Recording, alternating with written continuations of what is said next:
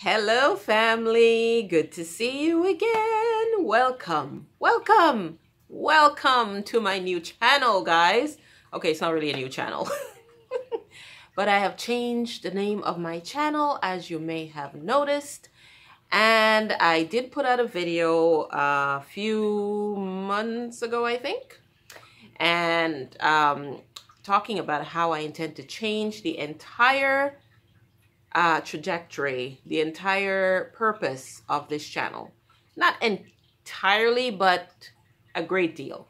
I want this channel to have purpose. I want it to have a positive effect on my life as well as your life. So I'm taking this channel, as I mentioned before, on a more, a deeper, yes, a deeper view of things. The content of my channel will have a deeper bent. Okay, let's put it that way. I will be talking about not just plants, which I love. I mean, do you see where I'm sitting? I mean, look at that. The lighting is not the best, but I mean, you could tell. Yeah, your girl loves plants. There we go. Here's a shot of some of my planty babies, which, I mean, yeah, I live in a jungle and I love it. I love it. But I don't just want to talk about plants, guys, because I had a bit of an epiphany, you know. I was taking care of some of my plants recently. You know what? Hey, look at that. Yeah, I'm literally surrounded, guys. Literally surrounded by plants, and there's way more, okay? But I was taking care of some of my plants, and I was thinking about the experiences that occurred, you know, in my quote-unquote journey with that plant. And I realized something. A lot of the lessons, the experiences that I've had as a plant enthusiast, as a plant lover, and I've loved plants for as long as I've been old enough to love plants, which is basically my entire life.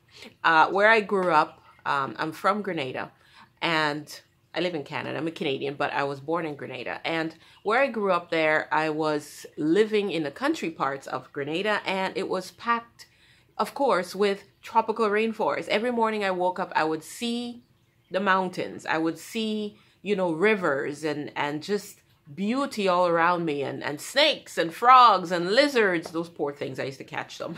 Didn't know any better. I was a kid. And I grew up just loving nature, loving plant life, okay? And I think that's where that came from. And I still have that to this day. But I realized something. A lot of my experiences are affected or directed a lot by, you know, the things that I remember, the things that I do with my plants. For example, you know, I'll tell you a little story time, right, guys? In this intro video, it's kind of story time as well. I have a plant, and I should probably get it for you, but right now I can't because I got only one hand. It's too difficult. But I have a plant that was, I bought it. It's a bit of pricey, you know, a bit of a pricey plant. Bought it excitedly. I actually had to like really, you know, work to get that plant. Got it all excited, brought it home, and it yellowed.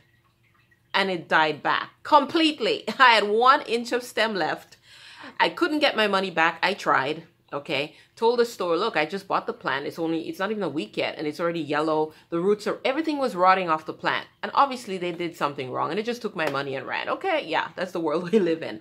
But I was so desperate. I was so sad about it. I was like, you know what? I'll just keep trying. I'll just keep trying. The plant went down to, like, in terms of the stem that was left with just a little node, for those of you who know plants, it was literally 1 inch. Okay, no roots, just one little node, skinny little stick. Guys, to this day, yeah, this plant about 1 year later split into 2 plants. I now have 2 good-sized plants. God is good. That lesson taught me out of very little, God can multiply. Let's go deep, guys. Let's go deep. We'll talk about plants. We'll talk about the goodness of God. We'll talk about how he changes everything for you and how he'll make your life better. Stay tuned, family. And you know what I always say? I love you. God loves you, so love each other, man. See you soon.